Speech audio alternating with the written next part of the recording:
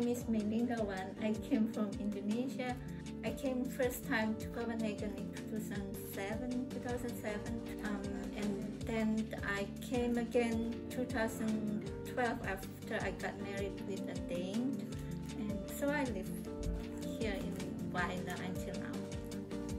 At the beginning, my plan was to learn the language, and after that to get a job here based on my education or in the similar level. That was the plan at the beginning, yeah. But so it didn't turn out that way, so I have to find the other ways to be part of the society, and also, of course, to work. I want to be able to work again. I met persons mostly through my involvement in voluntary works or in non-profit organization society. When I was young, I have done a lot of handicraft. After I don't have job here, I have a lot of free times, and so it's coming back here again.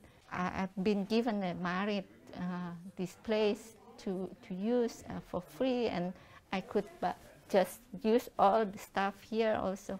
I came as a volunteer, and I enjoyed the time, my involvement there, and then I get paid also to do the things that is also a new thing, but also it's very pleasant experience. Yeah. At that time, my entry point was my education background, but more and more, I think my involvement or my network is based on my craft stuff that I made or involved.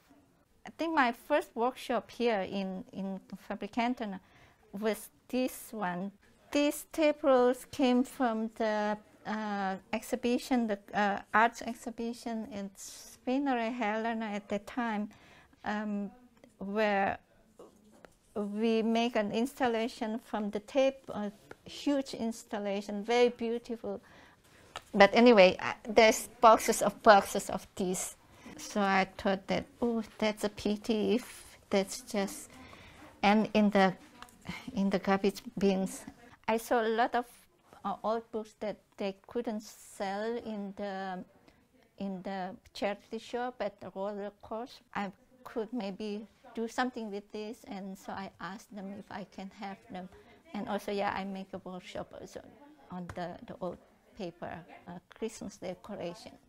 When we do recycling, the cost is quite high, but if we can use it, give a second chance before it goes to the recycling process, that's good. I mean, give a second thought about things that we want to throw away, but give a second thought.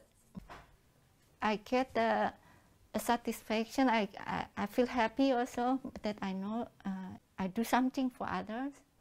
But also my involvement in the volunteer works in Denmark here in Weiler was also part of my language training. I practice in Danish, and then through the also volunteer works, I could practice Danish.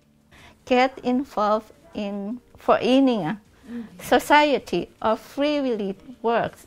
It's a great entry point to open your network. There is a special thing in Denmark. I mean, I never heard about Foreninger so huge as in Denmark. They of course they have those kind of societies, but it's not in the extent of what Denmark has. So many groups, and they belong to, and they with the same interest, they get together, and yeah, it's quite interesting. I get a lot of happiness from being